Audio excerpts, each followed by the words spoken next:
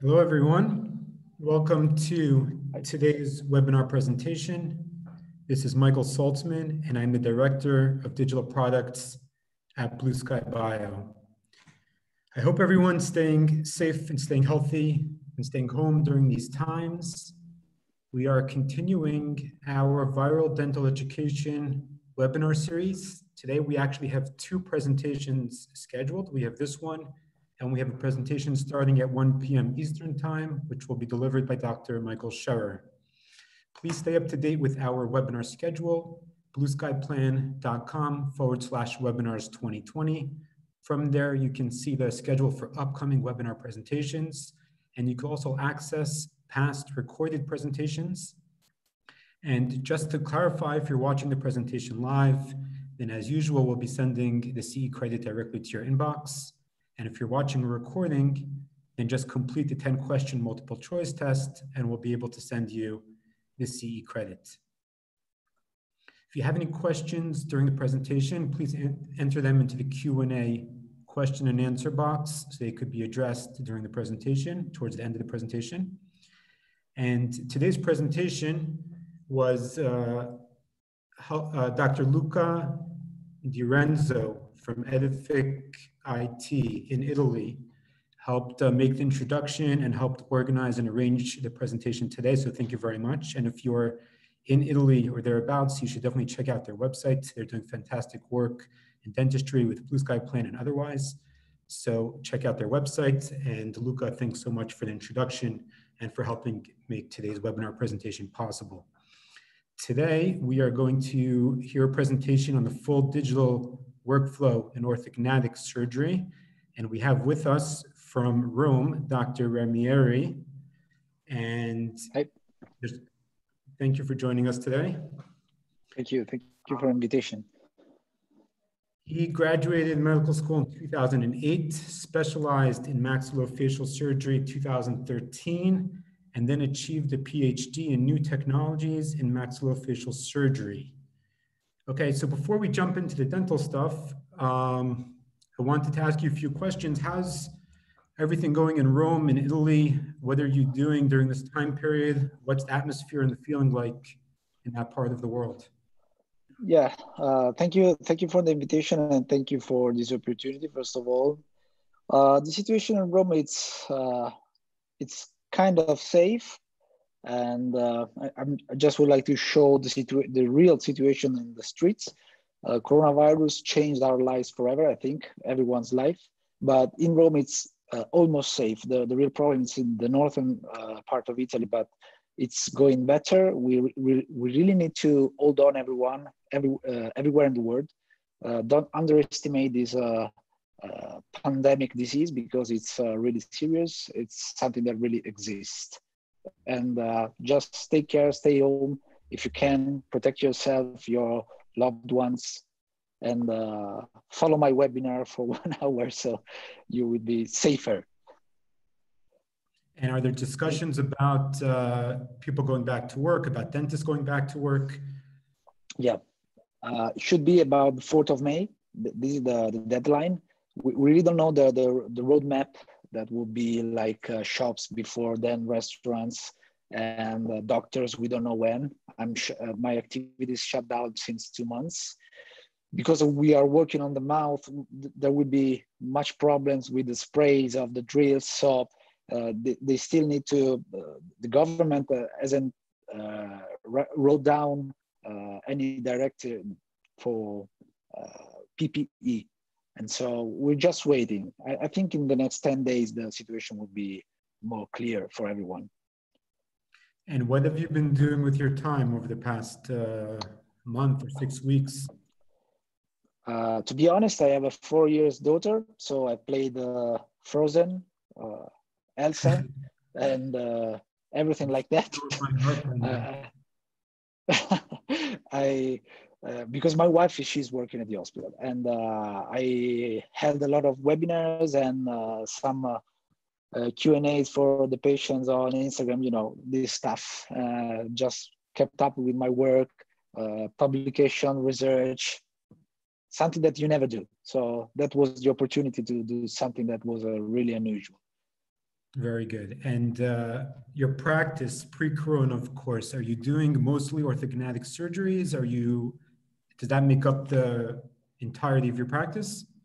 Yeah, I do mostly orthognathic surgery. I do 2 cases a week, about 2 cases a week. And I also do implants, oral surgery, bone grafts, wisdom teeth, this stuff. But my hope is that I will leave this stuff really soon. I hope so.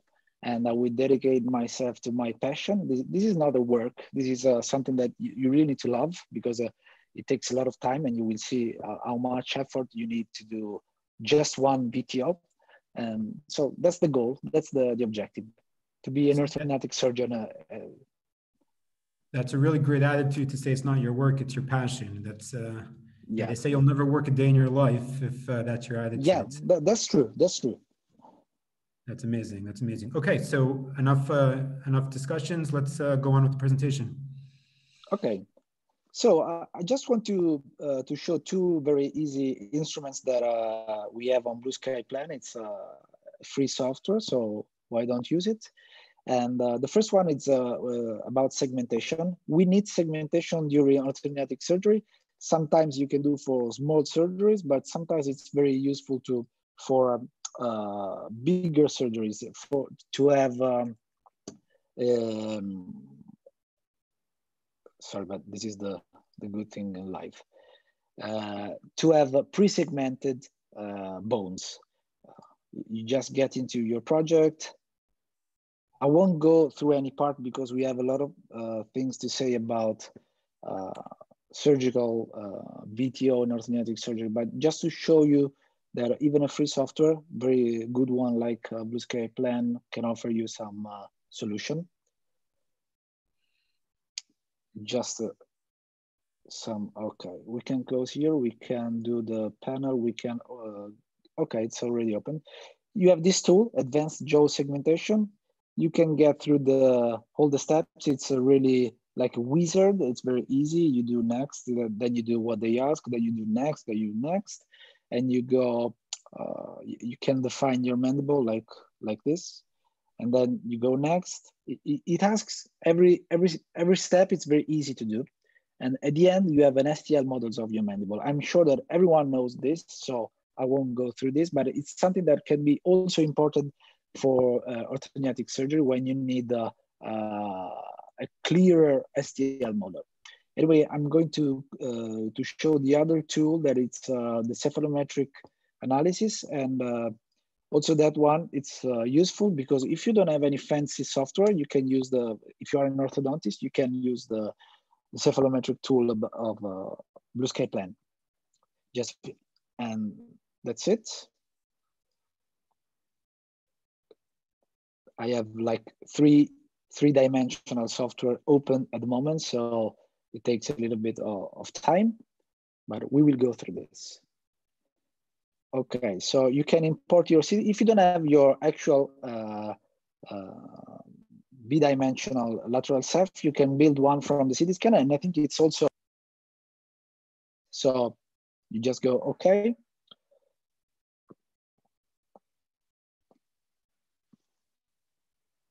We wait for a couple of seconds, and you can adjust the rotation, the pitch, the yaw, and everything you want. You have your very nice lateral ceph. You can select the pattern of cephalometric analysis that you want. You put all your dots, and it gives you back the analysis. Then you can have a screenshot for your reports.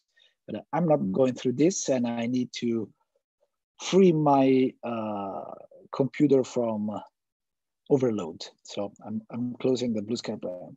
Let's start from the clinical analysis of the cases we are doing today. This is a very nice case of asymmetry. This is a right condylar hyperplasia.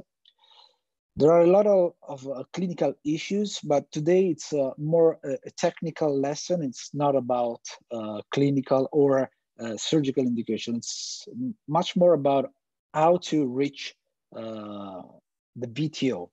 So I'm skipping this passage. every patient that I visit goes through a three-dimensional scan of the face. It's made with, of course, with the software. The software gives you some pictures, 3D face scan. The pictures are like this, doing from different angles. Then the software puts everything together and you have a three-dimensional face scan. But I would like to go step by step on the software that I'm using. So we do like a new case, new patient. When you start a patient on this software that is dolphin imaging, it's nice to start from DICOM. So you build the patient folder from the information of the CT scan. So the first step for me, it's opening the cone beam of the patient.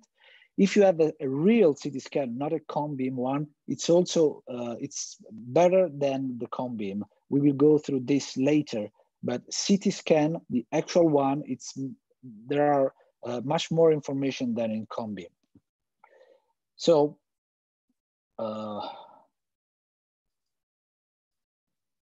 he recognizes that it's the same patient. So we have to go little different. When you import your cone beam, this is what happens. It loads every slice and it gives you a 3D reconstruction of the skull as a first glance. And the first thing that we have to make is to orient the skull to have a proper position. We can discuss years about what is the proper position, but I just will show you my routine. So this is the model. I like the white background. So let's put the white background. Okay, this is the model. She's an asymmetric patient and we have to say which is the orientation of the skull in the space. So the first step is going to orientation. This tool makes you rotate and adjust the position of the face. If you go up here, you can just rotate on the middle point. If you do like this, you do the rotation in this axis and you can put right, left, bottom, facing up. You can just adjust the position of the face.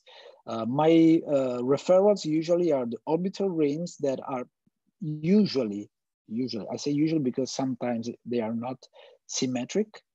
So this is the first step. Then I go to frontozygomatic suture, and as you see, it's kind of straight. She is kind of straight. So this is my frontal assessment of the skull position. Then I go on the lateral ceph. We can discuss even here ages about what it's the real position, the natural head position, their natural head position. I don't want to go through this. I tell you what I do, and I think it's the normal head position. So I put the porion point here and the orbital point here in on the line, like the Frankfurt plane. And according to my experience, this is a real reliable plane. But if you like the natural head position, you can the true vertical line.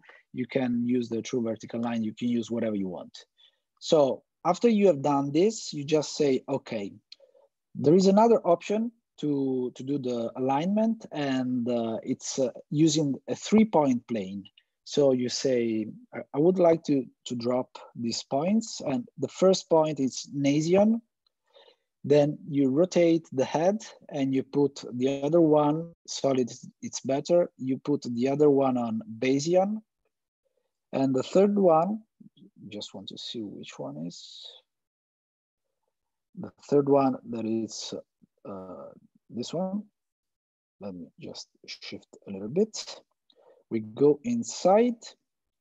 I've put the Bayesian, I've put the Nasian, and I put this third one in the middle of the posterior clinoid process. Then I straighten up my face and I say the software, this is vertical according to me. And as you see, it matches perfectly with the one I made before. This is very useful for patients, for example, with hemifacial microsomia that have also the skull involvement. I hope that everyone can hear me well. Sometimes I will check the questions now and then, but let me go through. So this is the orientation, and we can save the orientation, and we can also save multiple orientations for the patient. And I would say, okay, so straighten up the patient. There is something that it's not good. You see, if I say, give me the frontal view, the position of the head is not correct. So I go back to orientation. And of course, we just forgot to adjust this. So I'm on the lateral view. Don't forget to change frontal and lateral view. Then you say, okay, so now it's correct. Now we have to build up the digital, all the digital aspect of our patient. So the first one I'm going through, it's the digitalization of the teeth. There is a lot of talk about which one is the best solution. You can have your intraoral scanner. You can do the intraoral scan. It's perfect. You can do the scan with the scanner of the models. You can do the CT scan of the plaster models. You can also do the CT scan of the tray with the alginate, because alginate is radio opaque. So, and then you develop from the negative of the impression, you can develop a model of the teeth. So there is no limitation. It's just up to you. Whatever you have in your practice, you use it. But then you have to match the teeth with the teeth coming from the CT scan. So the real teeth that are coming from the dental impression have to be put in the teeth of the CT scan. So how do? We import here upper and lower arch in occlusion. I will replace them. No, so we don't lose time, but I just go to see what I do. So we are here. The models are already in place. So let's see here. You see the models here. The first thing is to sculpt out the models. It's very important. When you have your scan, the first thing that you have to do is to clean up everything except the teeth. So you don't need any gums. So you can clean also this. You don't need it because it will confuse the software overimposition. So remove as much as you can. The time that you are losing here, it's gets back to you later. So even here, if you want, you can remove all the gums. It's kind of easy and quick. So we go through this, we go through this. Then you have to say to the software how these teeth have to be aligned on the CT scan. And Dott, there is an automatic superimposition. Sometimes your model can come out from the scan like this. So it's tilted somewhere. So my suggestion is to go, first of all, to go here and to do a first rough orientation of the model. So you put the model, okay.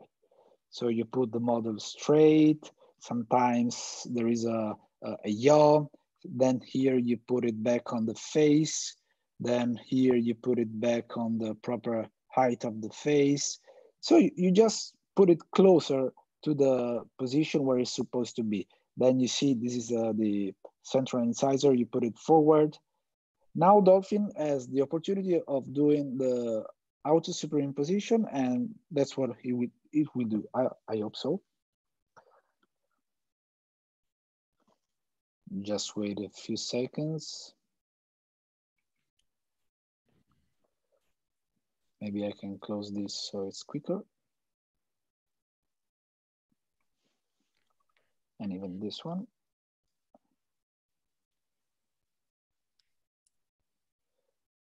Okay, let me see if there is any question. Not question to the moment. Okay. So how do we check if it's correct? There is a color map here. And when it's dark blue like this, it's okay. We can do the same thing for the lower jaw. When you import the models, usually the technician raise the hand. By Enrico. You can type the question, I go through, then I will answer when it's time. Right, if there are any questions, you could type them into the Q&A box. Yes, I'm checking. No one wrote yet, but someone just raised the hand. So if Enrico, that is a friend of mine, just wants to make a question, you can write down, and at the proper moment we will answer. Anyway, when you get your dental scans out of the box of the technician, usually they are in occlusion. So you have to put this occlusion onto the model, or sometimes you need the a surgical occlusion, but that would be another topic. Let's stay simple for today. Why CBCT is not good, sir? I will show you immediately. Let me finish the model, and then I will tell you the answer to the limitations of CBCT. That it's what I use every day. But when I have a real CT scan, I'm much happier. So we have put the models here, and I don't want to say it because I've already done it. I can show the models that are in place. So models are in place. Now what I'm missing is the soft tissue of the patient. And there are two ways of putting the soft tissue on a CT scan. The first one is to create the soft tissue from the volume that comes from the CT, like this one. And usually when you open, it starts like this, that you adjust, you see here, there is a cursor. You just adjust what you think it's the correct segmentation for soft tissue. You create a surface, and you have this model, and this model goes, you can click on Save Now, you click OK, and the models goes here. Then you can also decide the transparency, but these are just for fancy reason and to be cool when you show the patient what you have done for him. The other way, and that's my routine, is to add a general surface, STL or OBJ, taken with a facial scanner. So I import this one, general surface, and it gets me back to my computer, and it asks for the position. This is the position, this is the 3D face. I have only this object to put inside. And here there is another very technical aspect of patient digitalization, and we will spend a few minutes. As you can see, the orientation on the XYZ axis is not proper. So the first thing, it's very easy, it's like this. Again, first step is sculpting. When you do the superimposition, you cannot hope that the software will manage the whole surface. So we limit the superimposition, automatic superimposition, to the place of the face that it's more reliable, central part. So you cut out here, you go to overlay superimposition. Again, this is the window that helps you in making a rough repositioning of the model. You just need to be closer. It doesn't have to be perfect. Like this. And then you ask the software to do the superimposition. Sometimes it works, sometimes not. In this case, I would say not. So let's go back and let's be a little bit more accurate in the first repositioning, like this. And we can also adjust like this, something like this. I think it's a little bit tilted, but let's see if this way it's working. No, there is something that it's not working properly, but anyway, we will solve this. This is what happens every day. This is why it takes hours to do a VTO. This is why it's time consuming, and you really need to be passionate for this surgery, because sometimes you get mad with the software. I think that we can help him like this, doing something like that. Okay, maybe it will work now. Let's see. No. He likes in the middle and do last move. Anyway, I've done it previously, so I don't want to waste time, too much time. I think it's cool like this. To see if it's cool, you just go back to sculpting and you You undo your sculpting, undo all. So you have back a big model here, and you go on overlay superimposition. And now I think that now our model is correctly matched. Sometimes patients have different expressions between pictures and CT scan. The other issue is whether if you have a cone beam that it's made lying on a table, or if you have a cone beam that it's made staying straight. So when it's lying on a table, sometimes you have some drop back of the cheeks, and there is a little discrepancy between cone beam CT scan and facial scan. Anyway, now we have, I'm not saving this because I've already done it. Now we have our digitalized patient. So I can decide what I want to see, and I want to see a real face and the models, everything with a bit of transparency, opacity, like this. Okay, so I have my patients and I'm ready for doing evaluation. I'm stopping a few seconds to answer the first question, why CBCT is not good. The answer is this one. When you deal with, and I really want to thank Alessandro Manzoli that I think it's watching us, because I was getting crazy with this answer, and he's the one of the dealer and technician of the software, and he just gave me the answer. When you deal with CT scan, you deal with Hounsfield density. So you have a proper value for each voxel of its bone or it's not bone. When you deal with cone beam CT scan, you deal with grayscale. And there is an area here between bone and soft tissue, and it's about 0.5 millimeter to 1/12 millimeter, and you don't know if it's bone or soft tissue. And you can see it here. Let's go on the zygomatic arch, and you see here this box. You have to check the box while I point at the bone. When I'm at the bone, it's 1009. When I'm in soft tissue, it's -90. There is a no man land here where we don't know if it's bone or it's soft tissue. This is crucial, even for your guided oral surgery, for creating custom-made mesh, for creating surgical guides. This is the problem why sometimes they don't fit. I hope that I have answered the colleague Prabhu Gandhi. We have another, in case of the patient having amalgam fillings, how do we do it? Oh, okay. We do the CT scan. I'm answering the second questions to Prabhu, that it's very interested, I think.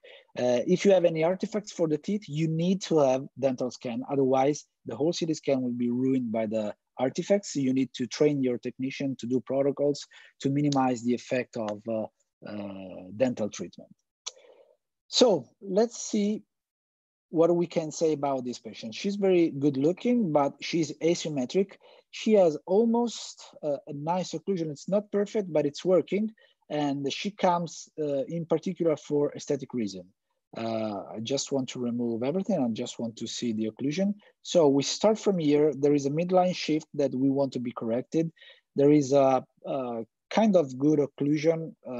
If you look at the canine and molar class here, and also here, if we look at the molar and canine class, there is a contraction of this segment, but not in the molars. So we won't do any expansion of the maxilla because the molar diameter is correct between right and left side. We just have to change the position of the mandible, and then orthodontically she will expand this. She already had an orthodontic treatment and she doesn't want an extensive orthodontic treatment. So this case of a surgery first. Clinically speaking, this is a condylar hypoplasia. So we have studied the condyle, both with an MRI that didn't show anything particular, and also with a bone scan, scintigraphy, SPECT, single photon emission computer tomography, to assess whether this was growing or not. This was growing. So in the plan, we have to take into account that this is growing. So let's do some measurements. It's easy with any software, with three-dimensional software, not to do only bidimensional cephalometrics, and we will do also that. But we will we can put some this to midline. We can do some measurements. We can see the maxillary cant very clearly. It's 1 millimeter in the front. It's 3.5 in the posterior part.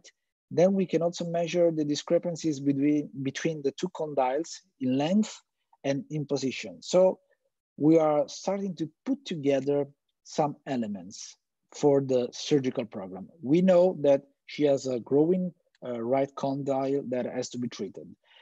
She has a good occlusion, but there is a canting of the maxillary and mandibular plan. I think there is someone writing. Don't write on the chat.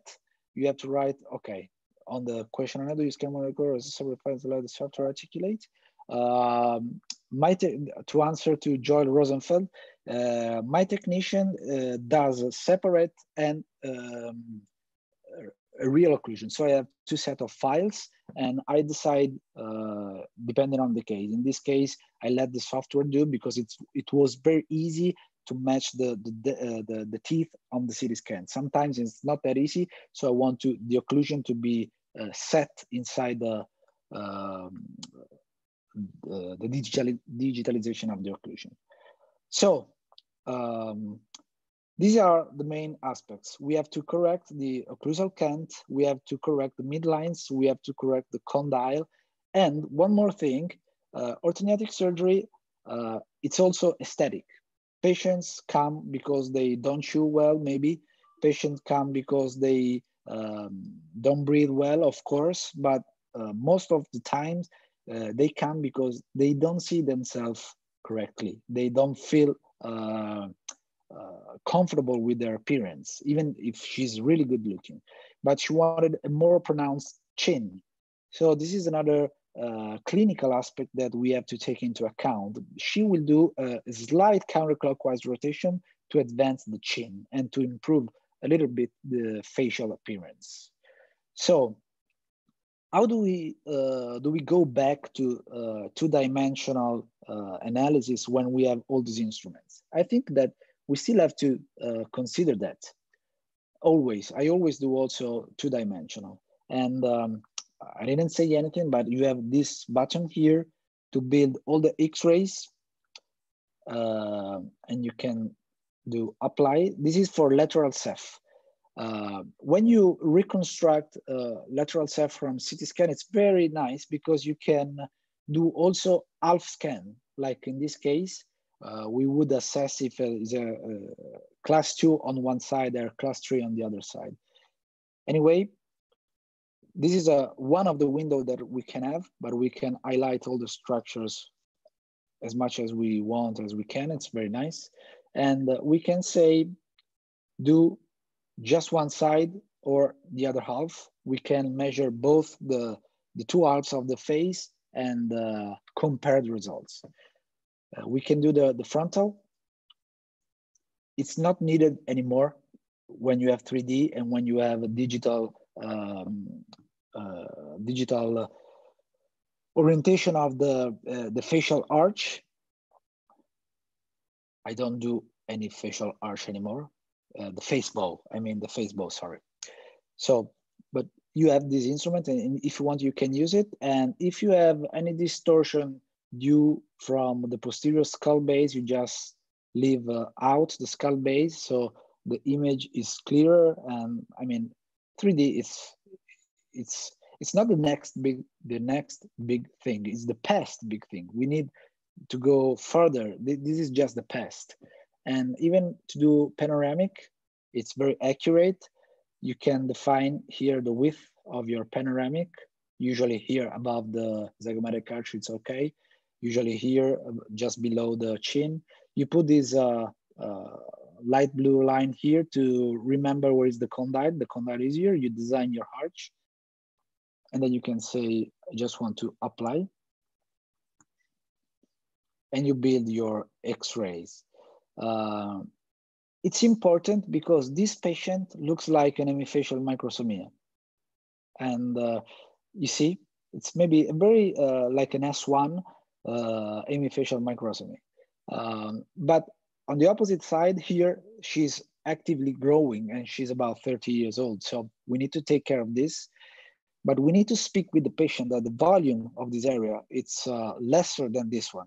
So our surgery won't be 100% perfect, because even if we straighten up the face on the framework, this area will have some defects, and we will deal with these defects or with a bone graft later, or with a prosthesis, or with a fat grafting, or hyaluronic acid. There are a lot of techniques you can.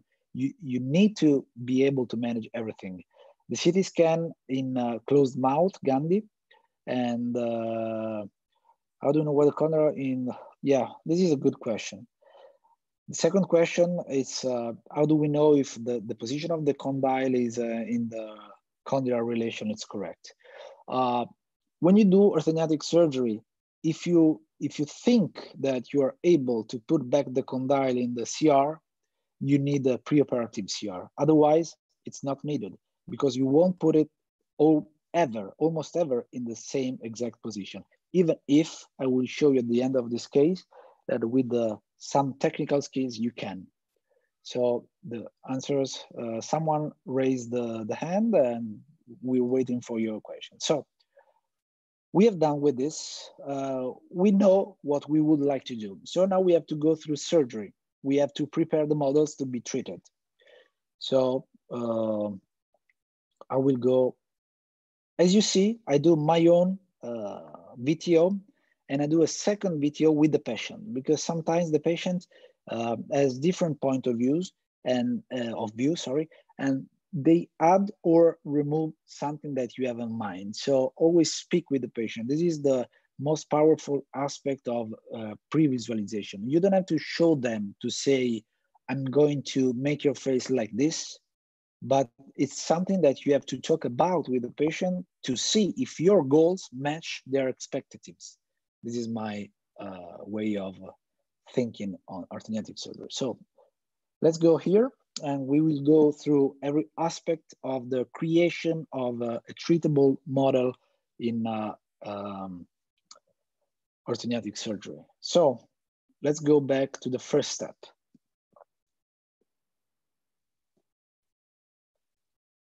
In the meantime, if there is any question, yes, I think there is something. No, I think I've done it.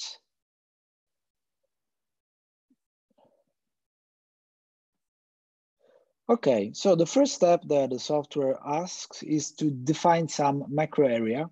The macro area is what you want to be shown on the 3D model. So this line has to be put on the second molars, at the end of the second molars, here and here. This one should be put on midline, upper incisor or lower incisor, it's almost the same. This one should be on the occlusal plane, almost. It's not really important. Then you have to put this little dot on the part that it asks. This is mandibular proximal segment, but on the cortical bone. So we have done this, and we can save always. A lot of time you do everything, the computer crashes and you swear. So every passage you just save and then you click next. I want to save again and to click next. So I will do, saving that, I have to do everything back with you. And here again, this is cropping. We have to create a model. So you see there is something missing here and there is something missing here. So you have to be careful in the final. Is there any question? I think there is a question here somewhere. No? Okay. So this is a little bit annoying. You have to rotate. The more you do here, the less you will do in the next step. So take your time to be accurate here in defining the bone part of the maxilla. And then you say, okay, and it's going to get better, okay? And here you have, it's not a hound speed, as I told you, it's a grayscale, but you can put more bone or less bone. The problem is that the more bone you put, also the teeth widen. So when you are putting back the teeth model, you will have some discrepancy here. And this will cause your splint, if you do one, to be not perfect. So according to someone, it has to be 550, but there's no rule. It really depends on the machine you have. Let's say about 600, I think it's okay. Apply. And so I have my initial model. Then I go to the mandible and I do the same thing. Because I have the dental models, I don't need to be really accurate on that, because the dental models solve you a lot of problems. And I will show you why. Then you isolate the ramus of one side, and you put the ramus in the correct position, and you can apply. And sometimes if you put too much density, you have all the fossa up here to be removed digitally. So take your time also here and try to have the cleanest model you have, because there is no rush, and the more time you lose in this passage, the more time you will save later. So it's almost good. Let's go back to mandible, because we have to put ramuses and rami and mandible together. And so we have our model. We don't care about this right now. And I go to save. Now I'll go next. When you don't have the dental impression, the cleanup drives you crazy, because you have to do like this. You have to remove everything, and you're not accurate, and you cannot develop any digital splints from this. You have to do something like this, okay? And for example, if you have any scattering from any dental reconstruction, it's really a mess. But we have the model overlay. So I want to be the model lower jaw together with the mandible. And so it's much easier, because I just remove everything that it's not teeth. So very easy, very quick. So the digital impression of your patients, it's mandatory if you want to do orthognathic surgery. Okay, so it's clean, you see, and it matches perfectly. Same thing on maxilla and upper teeth and maxilla. And once again, if you don't have the models, you have to separate, and it's not accurate, but we have the models, so we don't care, and it takes us 3 seconds instead of 40 minutes. And also your wisdom teeth, we don't care, because we don't take into account. We will remove during surgery. So our model is clean. Always check for the posterior nasal spine. You need to have the posterior nasal spine here, otherwise you will miss something, and you have to go back to crop and to segmentation. So we have built our model. It's nice, it fits, and we save, and we go forward. Now we design our osteotomies. In this case, I know that I need a double jaw surgery and a condylar surgery. That this software, it's not designed for condylar surgery, but I will show you just a way to estimate the problem. So I select here. If you are planning to do a custom-made fixation device for splintless technique, you need to do like this. If you're not planning, you can also leave the curve. It's just a matter of digital design of any custom-made device. So you do the cut again, and it's done. Then you have to design the mandible. The quick cut, it's we can do reset. It's very easy. Because it's so three-dimensional, it's not easy to understand where to put the dots. The quick cut helps you, because let's go back to quick cut. It puts the mandible in a very easy position to design. That it's this one. You put here above the speaks. You design your. It's not working. Reset cut line. Sorry. You put your dots here.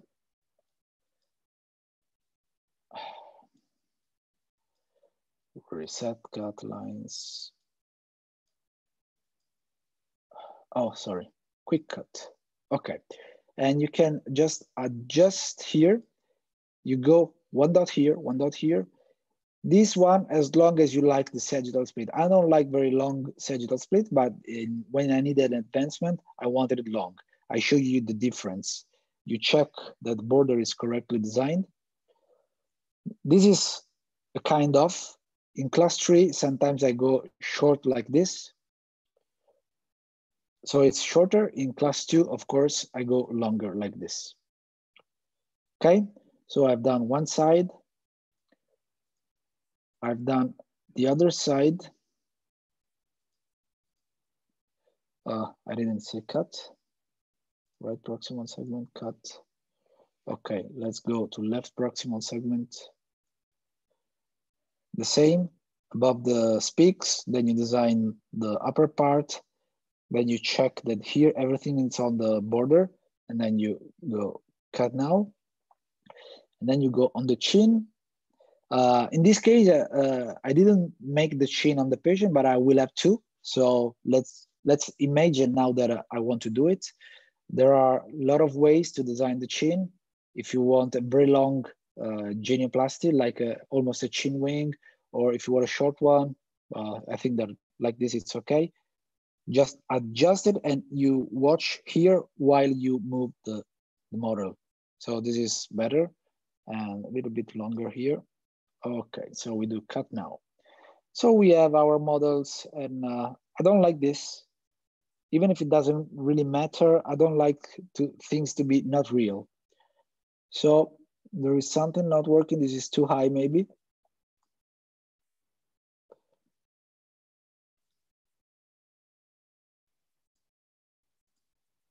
Just let me do something a little bit better, but I can do better. I can do like this.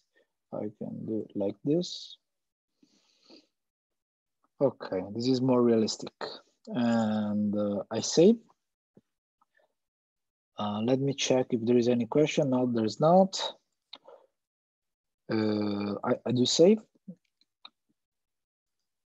The chin. I didn't cut the chin. Save. And then I go next. Now you have to put points. There is a sequence of points, and you are asked to put the posterior nasal spine. That's why I told you, remember that you are able to see the posterior nasal spine. This is the posterior nasal spine. Then anterior nasal spine, and it's really quick. You just skip through this. Very important, it's to put these occlusal dots correctly, because this will affect the way you think about surgery. And I will show you why, because this is the articulation of the maxillary cant. It's the face bow. Then you go through all this passage. You have the same thing. Let me put back lower incisor tip. It's okay, a little bit higher. You can also rotate a little bit, so it helps you. This is okay. This is canine. It's okay. Canine. This is the sixth, the cusp. This is the sixth at the cusp. All the other points are useful not for analysis, but to more to tell you what movements you are thinking to do, because it will tell you in three-dimensionally how much this has moved, how much this has moved, how much this has moved. So this is B point, progonion, egnation, menton, gonion, mandible back cut, condyle, hinge point, and so on. Then we have to put points on the soft tissue, and there is a map of points that you have to put on the lateral profile and also on the frontal view, lateral other side, and on the frontal view. So our model, it's done. Let's see a little bit of adjustment here. I want to save, and I want to say next. That's the most important part, where we decide how we will treat the patient face and what we will do on the patient face. So just remove the face for 1 second, and I start to my planning on the maxilla repositioning. This doesn't mean that I will do maxilla first. It's up to you. It's up to what you are more comfortable with. But I plan first the maxilla. Let me see, what question do we have? Where is your facial soft tissue? We can go through this question, Robert Nadeau, later. Just let me finish this, this part. So how do we know the tilting? We ask here, there is treatment options. You want to have the measurements on images when you are in front of you. It's the face bow. So you know how much the face is deviated. This is the midline, the actual midline. So let's imagine the traditional face bow. So I put to 0 here. So as I told you, we have 1.5 millimeters in the front and almost 5. I told something less, but that's it. So we need this face, this part to come down a little bit, maybe this to come up a little bit. Depending on where we put the, there is a square somewhere. If we put here, when we rotate, it will stay on that dot and will come down somewhere here, okay? So just want to go back because I think that in this case, I want here to rotate and to do something like this. And I watch at the numbers. I watch at the numbers till I'm satisfied and they are similar one side with the other. This is not the correct movement because if I have a correct amount on the posterior aspect, I have a problem anteriorly. So the rotation has to be put somewhere else, maybe somewhere more in the middle. Let's see. Let's go back. This is, okay. So we see I have 1.5 millimeters here. So we need to understand, I don't remember every single case, so I'm doing this with you. Just want to remove the mandible. So I say, don't show me the mandible. Okay, I just want to focus. I want everything to come down here like this. I think this will work better. 3. There is a problem with the measurement point. My mistake. Let's go back to landmark. That's why I couldn't cope with this correction. Let's go back to landmark, and this, it's not on the cusp, you see? This is the cusp, and this is the millimeter that I was missing. So let's go back here. Now it's better, and let's correct the frontal aspect. So it's about, okay, like this. We still have discrepancy here. And sometimes, in particular in surgery first, you have to speak with your orthodontist with this because they will face maybe an open bite on this side. Anyway, let me see here. Anyway, there is something also with this point that it's not working because it's not like that. Of course, there are not 4 millimeters of discrepancy. Let me restore the workup that I made, this one. Yes. Okay, so this was the plan. The plan was, you see here, everything matches much better. It's no difference in the frontal part and a very slight difference in the posterior part. So that was the plan, to impact a little bit here, then we will go through the movements and to open this. I just want the mandible back. I have corrected the midlines. I have corrected the position of the mandible. I have decided the position of the mandible. Maybe there is something like this that should be done. And then you can also check if the occlusion you are planning it's okay or not. So you have this instrument here, show vertical collision color map. And in the surgery first, we have tripodic contacts and it's okay. So we have posterior here, and posterior here. And according to my experience and my practice, this would have been a good result.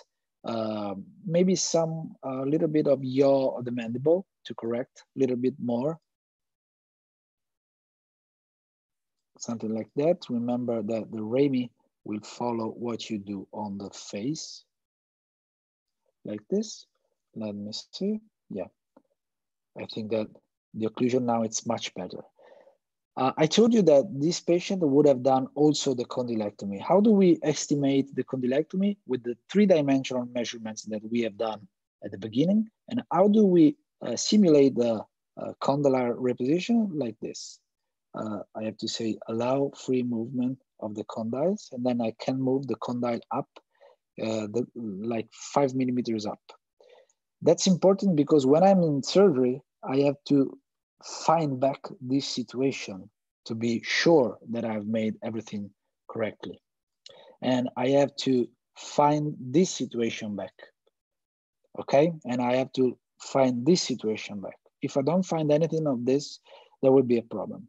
I didn't plan the genioplasty in this case at first, but as I told you, I will have to do it. And in this case, would have been something like that. So let's go through the step that tells me what I will do to the patient. This is my plan. So there is an improvement, there is a counterclockwise rotation, and there is an improvement in the chin appearance, but I want to know the movements. The movements, you have two instruments. You have here, show landmark, offset, and measurement tables, and you have to look at this one. Don't look the first part. This is for motor block surgery. When you do the splints on motor block, you just go here and you look at what happened to all your points. So I expect that somewhere the height has increased. In particular, the sixth, so the first molar has come down 4 millimeters and 35. So here I expect to be 4 millimeters and a half. Here I expect to be 1 millimeter and a half down. On the opposite side, there is a 1 millimeter and a half up. So there is a little bit of overlapping here.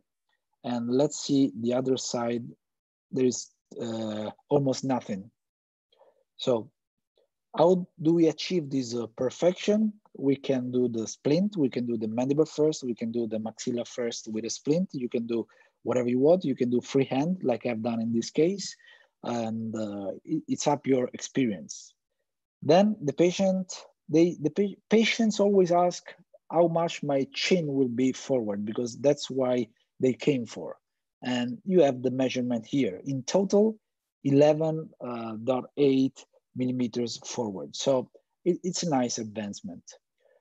And okay, let's go to present. I want to show you this particular aspect because we will go through this in surgery, and I will show you some pictures. And you can even measure this gap. We just remove the face, and I want to measure two-dimensionally the distance, and I want to know exactly how much is this and how much is this if I use intraoperative measurements. And I want to see here if there is any overlapping. And here looks like very small overlapping. You can go around, but you need to find during surgery this. If you don't find this, something went wrong in your planning. So the other step, it's the realization of a splint. There is a very easy tool. You can do an intermediate splint if you want to do maxilla first. You can do an intermediate splint if you want to do mandible first. In this case, I would suggest if you use a splint, do a mandible first. Then you open a little bit the gap between upper lower jaw, and then you lock the position and you start designing the splint. So it's it's very easy. It takes you like 10 minutes. You really have to think real. Even if it's digital, you have to think real. This is something that I always say because you are designing something that you will have in operating room, and it will drive you mad if you didn't think it was real in this phase, okay? So let's do a gross one. I don't want to lose time on this because we have some question time now. And I can do previous splints, higher resolution or medium, it's not a problem. This is the first splint, the one to do the mandible first. And we have our splint. It can be done, of course, better. Now it's very quick. You can put some holes here, and this is the instrument. You can remove some resin here. You can do it thinner here. You can also write your name on the splint. That is something that I always do, Orthognathica Roma. So Orthognathica, sorry, Orthognathica, and then you engrave the splint. It's really cool when you take pictures in operating room, so you have your name there. And that's it. Now I will show you the patient, and then I will answer the question. So let me go back to Keynote. If there are any other questions, please feel free, because we have a few time now to answer your questions. Okay, so this was the patient at the beginning. Let me close. I don't see my, sorry, I don't see my arrow anymore. Okay. So she was the patient at the beginning. You see, we have a maxillary cant, deviation of the chin. The smile, it's not full. We don't see the entire amount of crown. And the profile, it's not bad, but she wants an improvement. That's the preparative occlusion. This is the CT scan that you have seen in every step. And that's the condylectomy.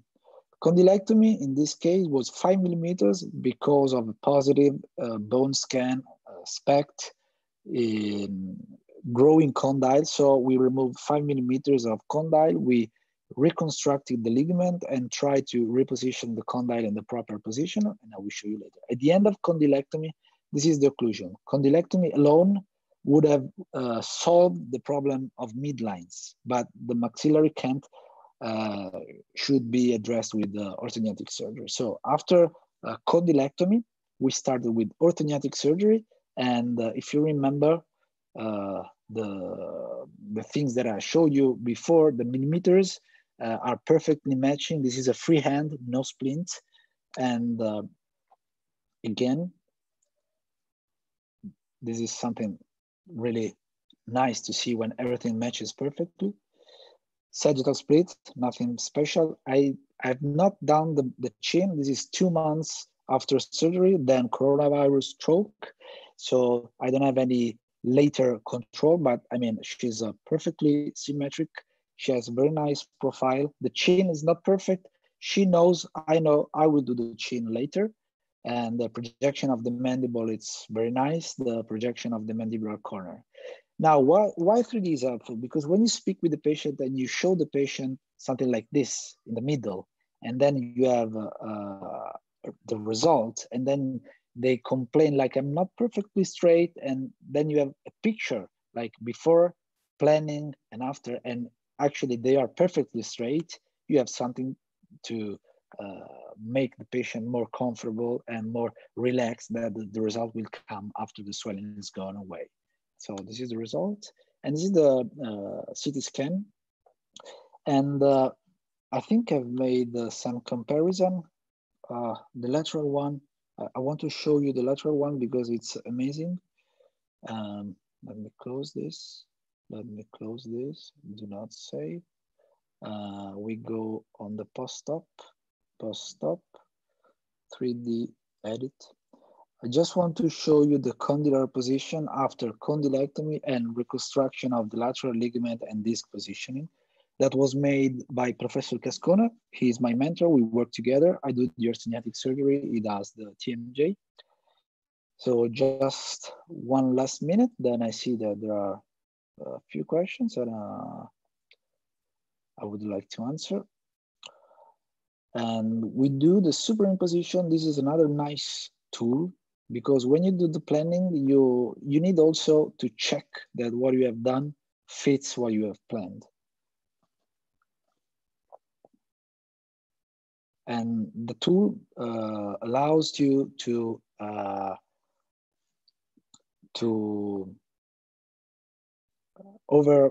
match the two different CT scans and to see the difference between before and after. Okay, so before is in green, of course, and the gray one it's after. And you see, let's see from the bottom, the mandible completely shifted on the midline, so we have achieved a nice result. But the amazing thing is the condylar positioning, that it's almost in the same place. Let's see two-dimensionally.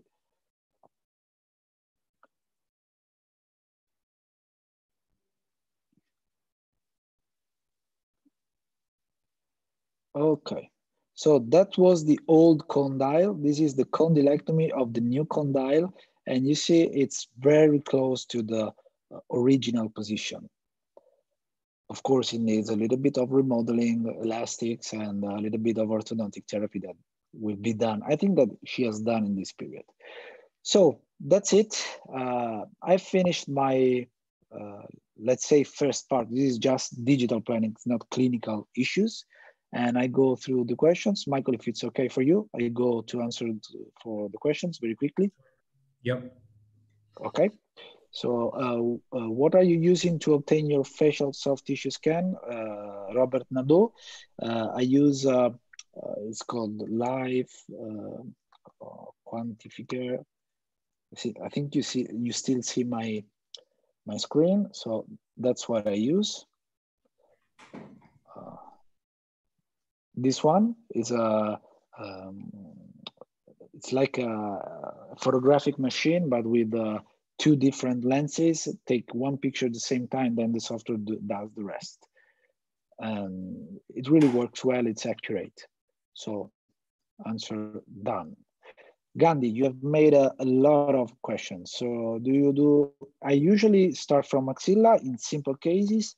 In asymmetries, I do mandible first with the splint. In this case, I don't remember why it was not possible, but sometimes it's just a matter of time to print the splint. But in a symmetric case, always start from the mandible with an intermediate splint. So answer live, done. And again, Gandhi, if the patient was some crooked tooth, how they address the pain. Okay, if you have crooked teeth and you are planning the splint will fit that crooked teeth, because the splint is made on the digital scan, and the digital scan shouldn't be later than 1 week from the day of surgery. So you can't do surgery with a scan of the occlusion of 2 months before surgery. Otherwise, it won't fit, of course. Hello, Fabio, my friend. Fabio is an amazing Brazilian surgeon. He has done a fellowship with me in Rome. And he asked, what is the method of acquiring the natural head position? You just put the patient in the natural head position, because you can turn. We go back here. I close this. Let's make it like this is the pre-op. According to our net, you have a picture or a 3-dimensional scan in natural head position, and you simply adjust this to the scan or the photo in the natural head position. In 3D, it really doesn't matter, because you can adjust even the facial scan to what you observe that is the natural head position of the patient. We can discuss about this for ages. The plan is not just the head position, it's many more things that I think you know it. So I hope this answered your question. Gandhi again, our cutting guides. I don't fabricate personally cutting guides. I have this company that makes for me. It's 3D Fic. And they make a whole another process. And I was telling Michael that if he likes, we will do another webinar about that. It's a very complex. It's a very complex problem. How to minimize the nerve injury with digital planning? That's something that I always do. The digital planning really doesn't minimize nerve injury, but helps you to do better surgery. And I show you why, because you know where it is. You can see it three-dimensionally, and in particular, you can measure the distance from the outer cortex of the mandible. So it's not a surprise. You know exactly what it should be, and you are more precise during surgery. And a little bit of skill is required, of course, for not having permanent digital nerve injuries. When you do coronal, I always do before surgery, I always go to check the distance of the nerve from the cortical, the outer cortical outer cortex, and I always go to check here if there is something strange. So also here, usually it's about 2 to 3 millimeters. So this is the way it helps. Super planning. Thank you, Dr. Al-Zawawi. Thank you, thank you. Luca is my partner. He's the boss of 3DFIC. Could you have made custom-made plates in this particular case? Yes. Luca, I could have made custom-made splintless surgery. So with digitally designed fixation devices. You know why I cannot make it every case is like that. Sometimes it's always a matter of budget, but just because more complex case, this is not a complex case to me. This is a straight case like I do every day. When I have a worse asymmetries, you know that I love your custom-made plates. Robert Nadeau, this is the answer. And if there is interest on this, we can do maybe another webinar on that. Can you use clear aligners? Yes, I use aligners in surgery first. It doesn't really matter to me. You can also put chewing gum on your teeth if you want to align teeth. I just do surgery. So I do the surgery, I plan the occlusion with the orthodontist. This is the most important thing. I cannot plan any case without speaking deeply with the orthodontist about the surgical position.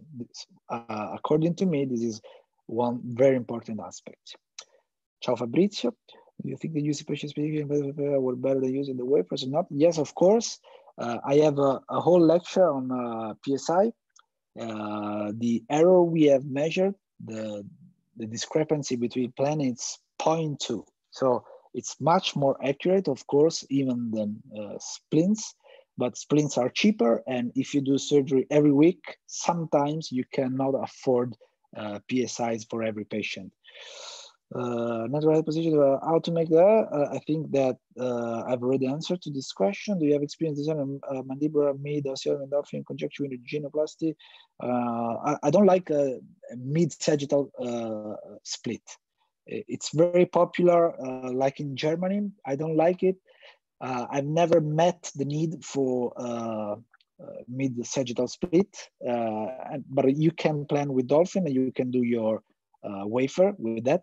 Do you mind sharing a reason for condylectomy? Yes, Malek, Dr. Malek. The reason was she had an active growth of the mandible for condylar hyperplasia. So we have assessed that with MRI. If you study patient for orthognathic surgery, you need to ask all the time, almost all the time, TMJ MRI, wide open and closed. And then you go with bone scintigraphy, bone scan. And if it's positive, if the discrepancy between one side and the other, it's more than 10%, you have to cut the condyle. Otherwise, you will have relapse. A lot of questions. Would you consider making a guide for positioning the chin in this particular asymmetry? I think you mean for the next genioplasty. Can be an option, but usually I go freehand. For this case, it's possible not to do condylectomy. No, it's not possible because the inclination of the ramus would have been different and the aesthetic final result would have been different. If you go to look The cases I treat of asymmetry, usually if there is an active condylar hyperplasia, or even if there is a not active, I do the condyle because it gives much more predictable outcomes on symmetry. How can I go for a fellowship with you? You can write me on Instagram and direct message me, and we will arrange. You mentioned my Instagram right here. You can also email me. You have the email somewhere. Oh. Anyway, as we change the color, so you can see my Instagram somewhere here. Okay, this is my Instagram contact. You can direct message me. If you want, you can also follow me. It's appreciated. But if you have any question or just want to share your opinions, you just text me here. Would you have long-term problem with condylectomy? I've started dealing with condylectomy in 2008 with my mentor, now on my own. And at the moment, I haven't had big problems. I mean, no facial injuries or not TMJ dysfunction after surgery, because you have to put back the disc in its place and fix it with some device. There are different techniques. There is the Wolfer technique. There is the MyTech anchor, that it's the one I use.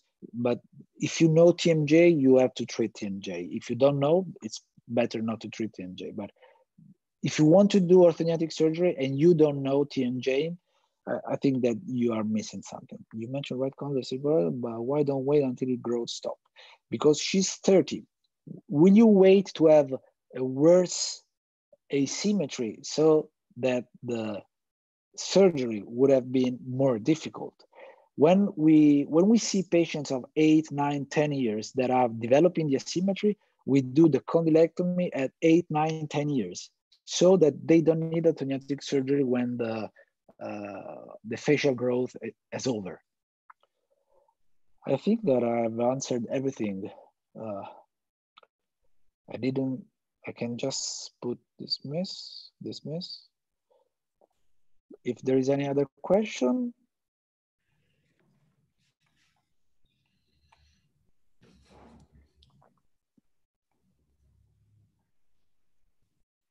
What do you say, Michael? Did we answer to everyone? Yeah, I think so. I can just. So if somebody wanted to follow you, learn more from you, so there's the Instagram account, and how else could they follow your work and learn more from you? Yeah, I have all my cases published on Instagram. I have a website, and I didn't put, I share again my screen if you don't mind. So they can go also on my website, and it's Maxillo Roma, it's easy. And they find the email, they can write me there if they want to share even cases. I'm not like teaching anyone, but you know, sharing opinion, it's better than being on their own. So you just go on here, it's contacts, and here you have all my socials. You just write here, I receive the email, and I can answer to any question or be supportive if needed. Okay, great. Okay. Let me just see if there is a, yeah. I just wanted to check if there was any other question, but there's not. Okay. Okay, so I'll just repeat a few things I mentioned at the beginning of the presentation regarding the CE. Will be sent to you via email. If you're watching the recording, complete the 10-question multiple choice test, and we'll be able to send that in. We have another webinar presentation starting in a little over an hour. Dr. Scherer will be presenting on treatment planning, implant treatment planning. So we hope to see you at that presentation as well. And you could see our upcoming schedule as well as recorded webinar presentations on blueskyplan.com/webinars 2020. Okay, so Dr. Ramieri, thank you so much for the time and for sharing your knowledge. Thank you so much. And Luca, thank you so much for making this happen and making the introduction. And I hope we're all back to work soon, being able to see patients, return to the clinics, and apply a lot of this knowledge that's being taught and being shared. I really hope so. Take care, be safe. Have a nice day, everyone. For attending. Take care, be safe, stay at home. Bye-bye. Bye-bye. Bye.